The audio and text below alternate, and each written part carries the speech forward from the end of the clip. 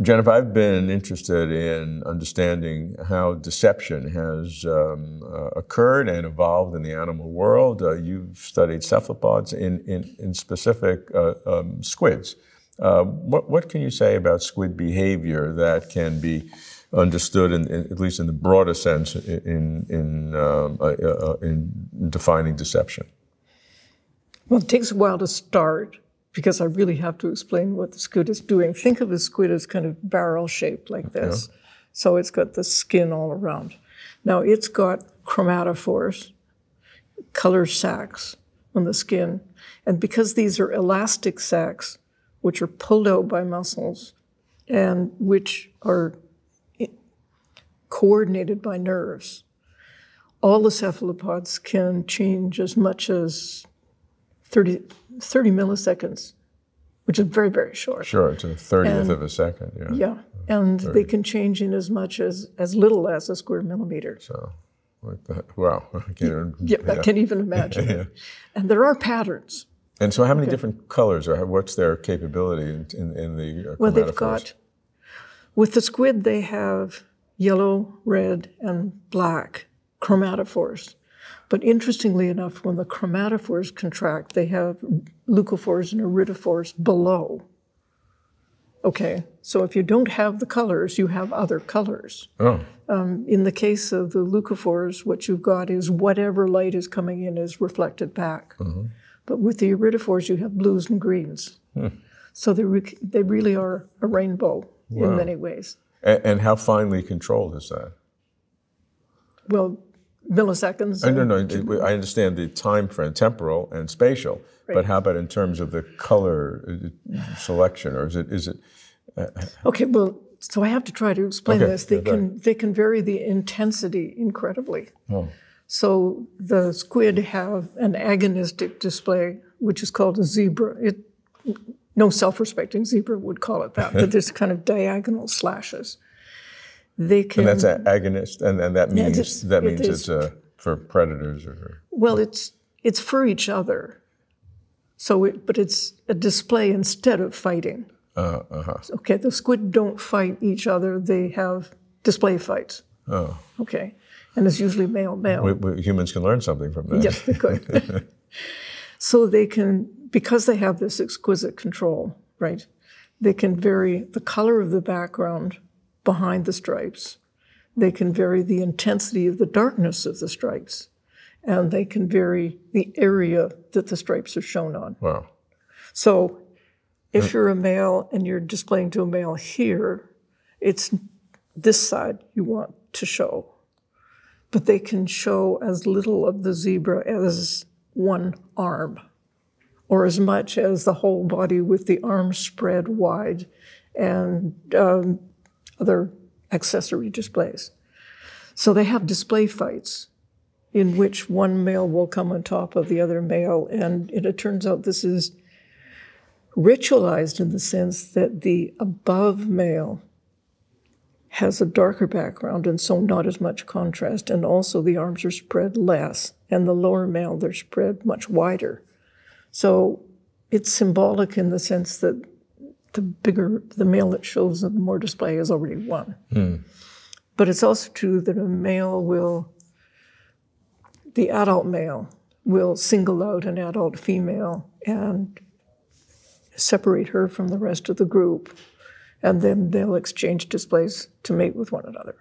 Okay. And so most of the time when the male is consorting with the female, if there's another male over here and he's here, he will display to this other male. And the other male will also display, but this male will display more intense, as I said, darker stripes, bigger area, okay?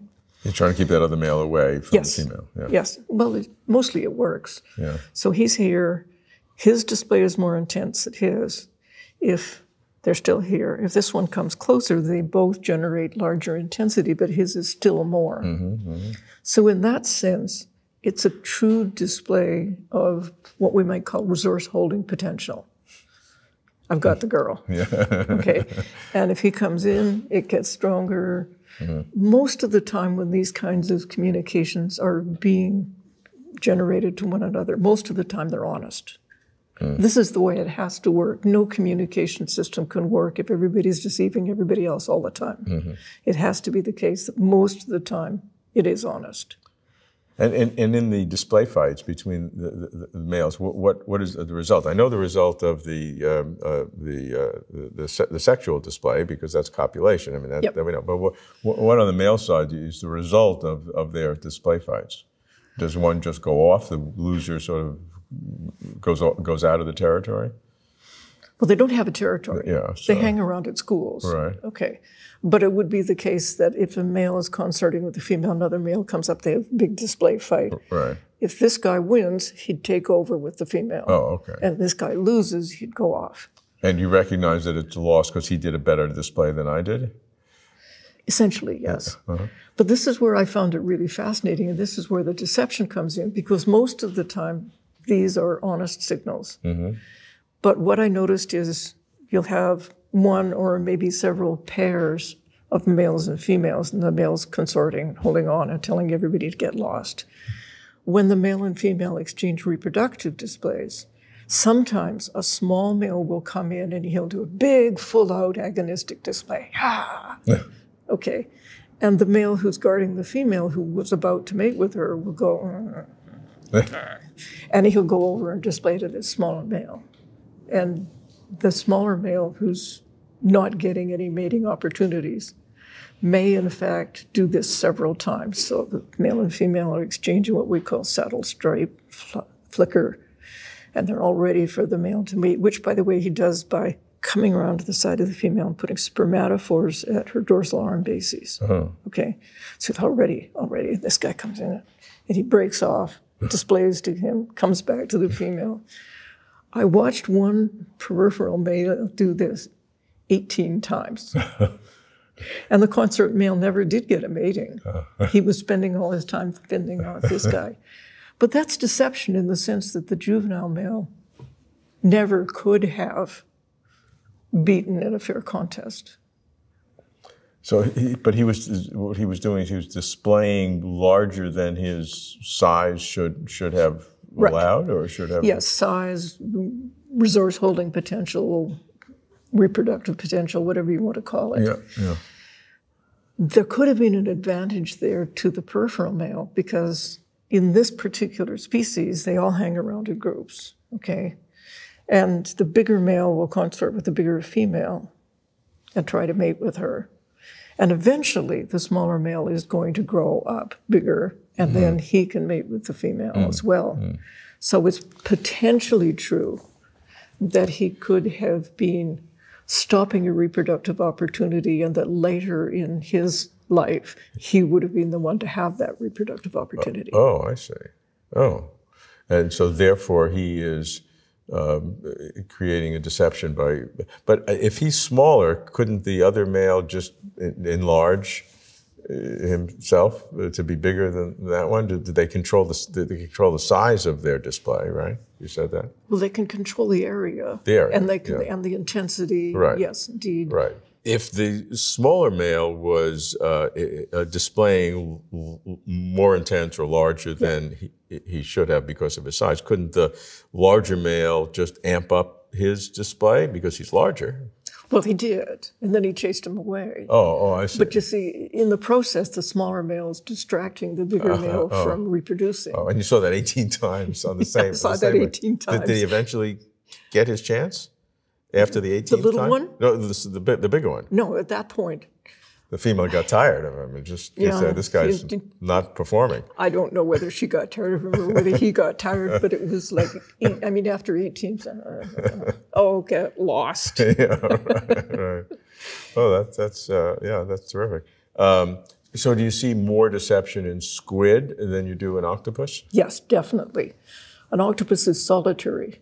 And so, in a way, it's not trying to deceive or impress conspecifics at all, whereas the squid are permanently in groups, small groups in the case of the Caribbean reef squid, but groups nonetheless. And so they're with one another. They have the opportunity and the necessity to communicate because with one group. another. So what we're saying, because squids are in group, so they have the deception within the group of signaling something that doesn't represent their size, or for example, whereas both have camouflage kinds of deception, which is I don't know if you call it a lower level deception, but a less. It's a deception that deals with the environment rather Yes. than affecting the behavior, specific behavior, in a way. So how do you? Because octopus and squid both have camouflage types of behavior. Correct. Which is a kind of deception. I'm pretending to be like the background when I'm really not. I mean, that's a deception, right? So then how are you differentiating the kind of deception that's a camouflage deception, which both octopus and squid do, and the kinds of social deception that a squid will do that an octopus won't, because an octopus is not operating in a social environment? That's correct. The squid don't have a lot of camouflage deception. Okay. I notice it particularly when they're small and they use color patterns, arm posture and body posture. Sometimes they want to look like floating seaweed.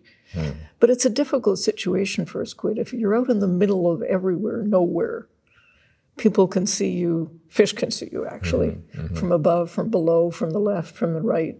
And so it's harder to deceive if you're floating out in the middle of nowhere. So again, the kind of deception we're talking about is one is a camouflage kind of deception, and the other is a display deception. That's right. So how do you differentiate those two kinds of deceptions? I mean, in terms of the foundational element of the concept of deception. Well, I suppose in the sense that the octopus simply does deceive without, as far as I can tell, consciously thinking about the audience or the particular situation. It's semi-automatic. It's a reflex. No, it's not a reflex. It's a very, very sophisticated change. Okay. On the other hand, the octopus is capable of doing the startle displays, and there are some species that are capable of doing sexual displays. So it's not that they can't use this system for communication other than this sort of automatic camouflage. Okay. But the squid seems much more concerned, particularly in the reproductive period at the end of their life, and genuinely exchanging displays with other individuals and fighting, or not really fighting because it's visual fights, and displaying males to females. And so I'm just trying to dig the differentiation in the deception between a camouflage to the background, which is automatic, like on our autonomous nervous system or something, versus the more active display, which is also, we're not trying to discern the mental. What's happening mentally, but just trying to discern, at least from a behavioral point of view, the difference between a camouflage deception and a display deception. I would have to say the display deception is deliberate. Okay, deliberate. So that's an interesting word. In the sense that the animal must have planned it in a way that it doesn't seem to be true for camouflage. Okay, so that's a very critical distinction. Oh, yes. If that's and what gives you that confidence to make that sharp distinction? I suppose in the sense that it is not what would be expected of the straightforward situation. So if you have a subordinate and a dominant male, the subordinate would be expected to make a display that was not as good as the dominance. Oh, I see. Okay. So in a situation where it's violating this sort of basic, I'm a subordinate, I don't look as good as the dominant, then it would have to be somehow or other, I hate to say this, making a decision perhaps to violate this sort of rule that if you're a subordinate, you don't make as intense displays as the dominant.